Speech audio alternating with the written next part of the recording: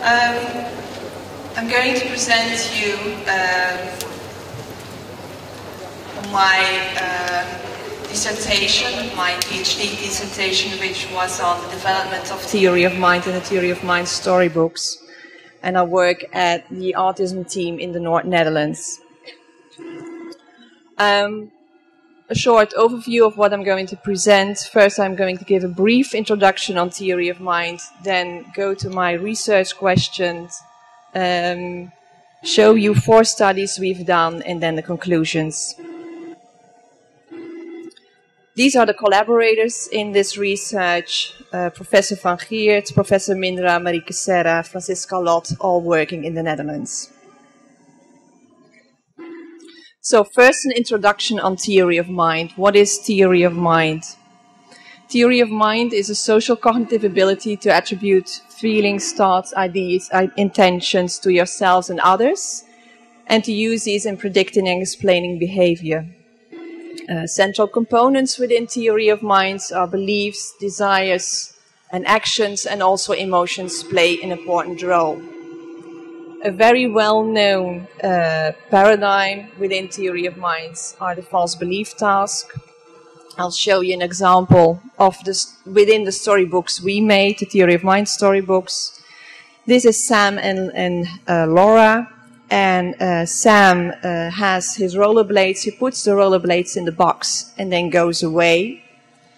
His sister Laura is a bit naughty, and she takes the rollerblades out of the box, out of the coffin, and puts them into the box. And then Sam comes again, and then the question is, where will Sam look?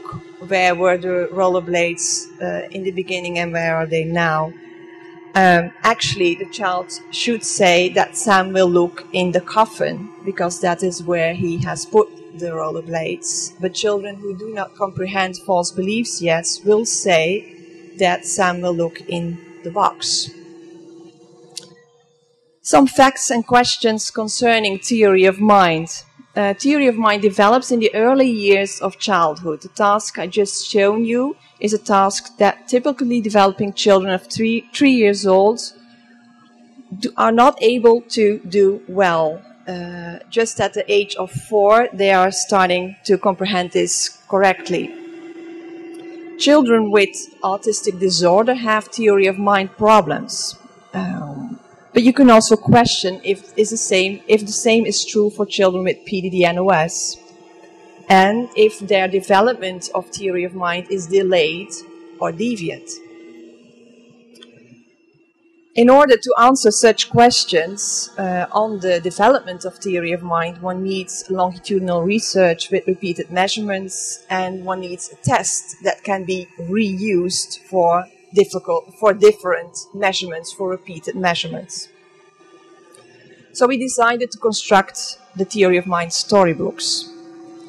This holds different aspects of Tom precursors and Tom basic elements. The Tom precursors are on emotion recognition, the distinction between mental and physical tasks, and perception knowledge. The basic theory of mind skills are on desires, which you can use to predict emotions or behaviors, and beliefs, which you can use to predict emotions or behavior. The task I shown you before on the false belief task with the rollerblades is a task on beliefs in which you can predict the behavior. I'll show you another task now on desire to predict an emotion. This is Sam again. And he wants a little kitten, and his father says, no, you cannot have it, little kitten. And then the child has to say which emotion will accompany this situation. It should be sad. We made these storybooks. For the first 1.5 years. I just did nothing but drawing and doing pilot studies. And in the end, we had a comprehensive test. The test consists of 6 storybooks. It has 95 questions, of which 18 are justification questions, and the answers of children on these justification questions can be scored on 21 categories. And there's a differing level of difficulty in the questions. The duration of the test is 45 minutes, which is very long for a theory of mind test. But we've done this to end up with a good test with good psychometric qualities. And in order to be able to test the children for 45 minutes, we've made all these little drawings and put in doors you can open, faces you can put on the emotion faces, and all kinds of tricks to keep the child motivated. For the repeated measurement purpose, we made 3 extra series of 6 books, which have the same underlying structure, but contain of different stories. So for us, they're the same. For the children, they look different. So our research questions. We were mainly interested in how theory of mind develops in children with PDD-NOS. But because we made a new test, we also had to look at the validity and reliability of this new test. Then we had to look at norm scores because we want to compare children with one another, and is this possible with this test? And then we had to look at how theory of mind developed in typically developing children before we can look at the children with PDD-NOS. So, study 1, which is published in the Journal of Autism and Developmental Disorders in 2008, on the validity and reliability of the test.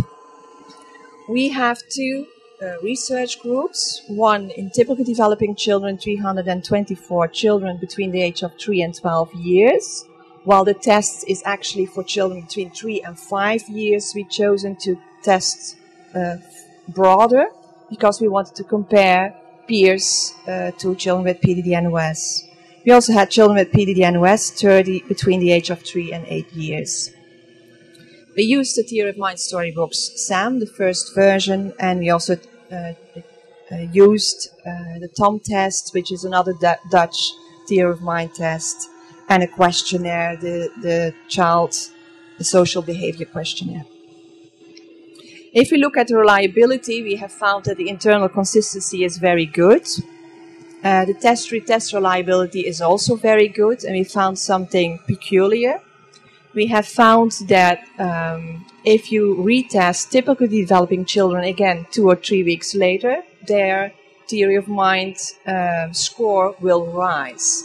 But actually this is not very peculiar because this is the same you will find in intelligence testing and other testing, and it's also been shown in theory of mind testing. And this was significant. It was a 0.34 standard deviation rise.